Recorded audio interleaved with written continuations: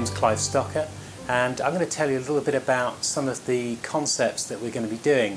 And one of the things I wanted to share with you was that when I was younger, a lot of people would say to me, you should go and introduce yourself to somebody, you should go and tell them about yourself, you should speak to that person, you should go and introduce yourself, make a phone call, and all of these things that were very difficult for me because I was very shy.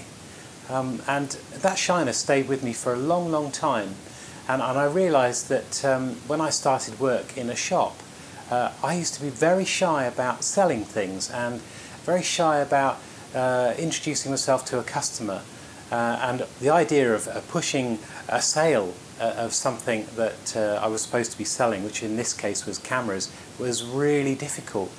And selling extra services that we had on offer as well, that was really difficult for me, and I didn't really know why. But then one day we had a camera come in, and it just happened to be called the Canon AF7, which was quite a cheap camera, but it had a huge viewfinder on it, and it had autofocus and it had auto wind.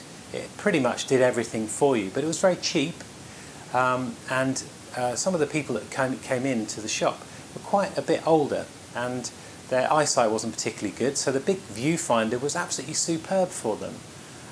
So I used to demonstrate this camera, and it sold pretty well. And then I started to see the results that people had with the camera when they took it on holiday. So they bought it from me, and then they went on holiday and they came back with these beautiful photographs. And I thought, this is a really good camera. And from that point on, somebody came in and said, I'm looking for a really easy camera. And I would say, I might have something that you'd be quite interested in. And lo and behold, they look at the camera. I'd load a sort of a dummy film in there just to show them how easy it was to load. And they'd take a picture, I'd put it into their hands. I could tell them anything they wanted to know about it. How many autofocus steps and all this other sort of stuff that you'd get. And then the boss came down and said, did you unpack those cameras? They don't seem to be on the shelf. I only put them down there this morning. And I said, yeah, I've sold them all. And this was sort of the end of September. And he couldn't believe it, because I'd sold 8 of these cameras in one day. And that was the kind of the season where maybe the older people would go on holiday, and it was a Saturday. But I believed in that product. I believed in the camera because I'd seen what it could do. Speaking about it was easy because I knew exactly what that camera could do, and I knew exactly what people could do with that camera. I believed in it, and it was only 65 quid.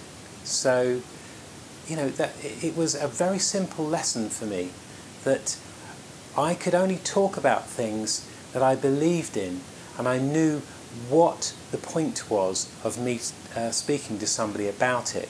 So that was exactly the same when I introduced myself to people. Why did I want to introduce myself to people that I didn't know? For a reason I didn't know either. The answer is, there is no point. So the whole point of this first session is to look at, what is your message? What is your core connection with other people? Why do you want to speak to them? Does it have any purpose? No, sometimes it doesn't. And sometimes I'll introduce myself to people, find out just a little bit about them because it's quite nice to have somebody to talk to. And that's fine too. But if you're clear about your reason and clear about your message, then things become a lot easier for you. And that's the same with public speaking. So we're going to be looking at, well, what messages, what stories give you your message. So I just thought I'd share that with you because a lot of the stories you have will steer you in your new confidence with public speaking. So how do you book your place? Well, it's only £75 and it's on the website, which is impactspeaking.co.uk. So we'll see you on the 8th of July.